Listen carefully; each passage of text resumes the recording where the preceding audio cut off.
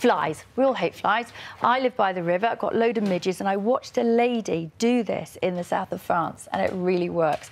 And it's great because we have a coffee, you use the plunger, you've got all that coffee left, or even in the little capsules, you get the coffee and you literally light the grounds. The grounds, yes. So once you've used it, you've enjoyed your coffee, get the grounds, they're dry them, and then get a lighter and light it. And you do smell like a coffee shop. Yeah. But you'll have no flies. Really? Really? Honestly, it really works. And I watched this lady in the south of France do it, and I was laughing, thinking, what's she doing? And this was outside? Outside, and it was because there were lots of midges around, and it completely disappeared. So you just get one of those oil burner things? No, not even. You don't even have to do one of those. You've got a flame? No, actually, I've done this slightly wrong. You can actually light the coffee? You light the coffee itself.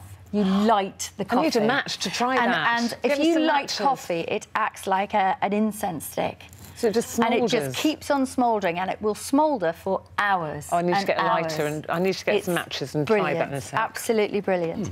So then the other thing is, and a lot of these things, you want something at hand really, really quickly. Stale bread. Stale bread, once it goes stale, it's quite abrasive if you feel that. Yeah. And it feels actually like a scrubber.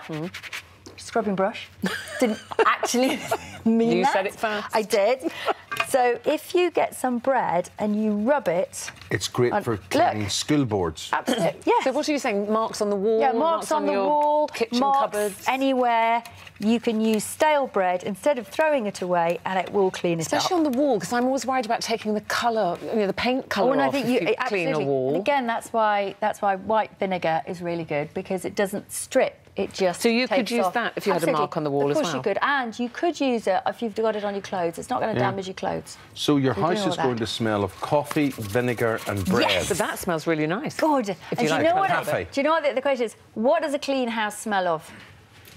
Nothing. Yeah. Nothing. Good point. Venetian blinds. A lot of people have blinds. We have blinds, and then we have those American shutters. Yeah. They're a pain to clean. Yeah. What you do is you get your barbecue tongs and you wrap them with some... I've put them... You can put anything on them, really, but I've used there some cloths, and you just stick an elastic band around them, and then...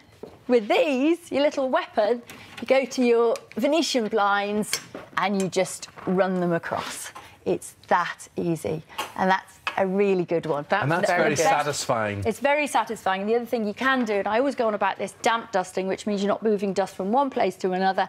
Spray it on like that, and then you're not moving the dust around too much. It's genius. The alternative is to take them down and soak them in the bath, which you don't really want to do. Oh, gosh, no, that would be a mess. That would be Come round here to the vacuum cleaner. That's the job. What we're going to do with this is, you know that there was that advert that we all went wild. It was called Shaken Something. Shaken Something, yes.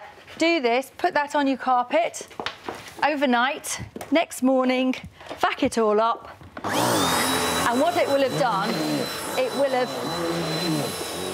will have soaked up the aroma or any dirt, grease... Cats, dogs, Was that anything baking like soda that. again? Baking soda. Back to baking soda. And then we have Matt. Now, I recognise this young man, but normally he's got his clothes on. This is the final thing. This is Matt, you know, our studio runner. This is a great tip. You know, when you're on holiday and you want to get into the car, you maybe want to get onto the train or the bus or whatever, and you've got sand all over you, the best way to get sand off you, because it'll be wet, is with talcum powder. So you throw the talcum powder over your child. Now, can we pretend that Matt is 8? He's actually 21, but he's got sand all over him, so we put talcum powder over him like that, and then we rub it off. And what happens is the talcum powder soaks up the sand, it soaks up all the damp, and the other thing is it actually doesn't hurt, does it? It's quite nice, because otherwise you've just been rubbed down on television, national television, by Anthea Turner. Matt, how are you feeling? Thanks for doing that, Matt. She wanted me to do that bit. I said no. But as I say, normally you'd be doing this on a child. So imagine Matt's about there. We couldn't find a child today. 8. He behaves like he's 8 sometimes. It does feel better, doesn't it? Marvellous. I can't say I'm not enjoying That's enough, Anthea. That's enough. You're enjoying that a bit too much. Thank you so much.